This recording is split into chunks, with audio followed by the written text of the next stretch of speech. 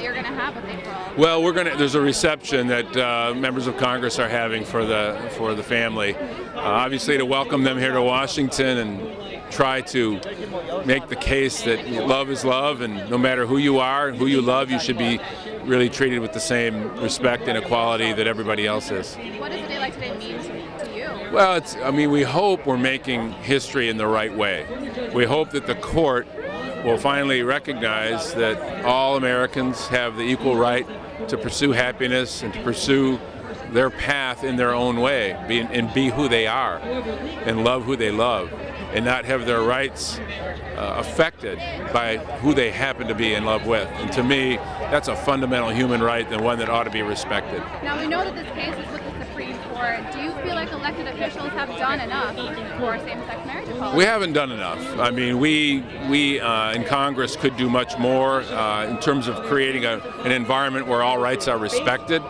But the court ultimately has to rule on the basic constitutional question: are all people created equal in this country? And I believe they are, and I think it's long past due for the court to make that judgment.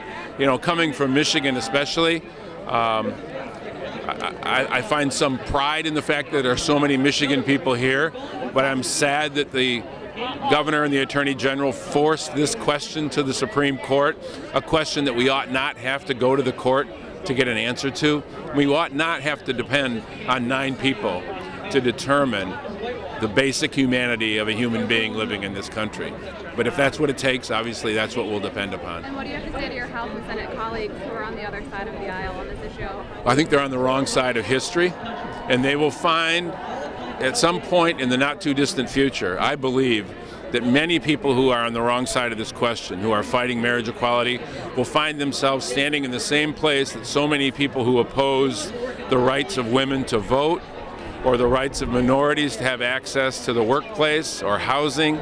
We have fought these civil rights battles, and in retrospect, we always see that those who stand on the wrong side of equality are proven to be wrong by history, and I think that'll be the case here. Thank you very much.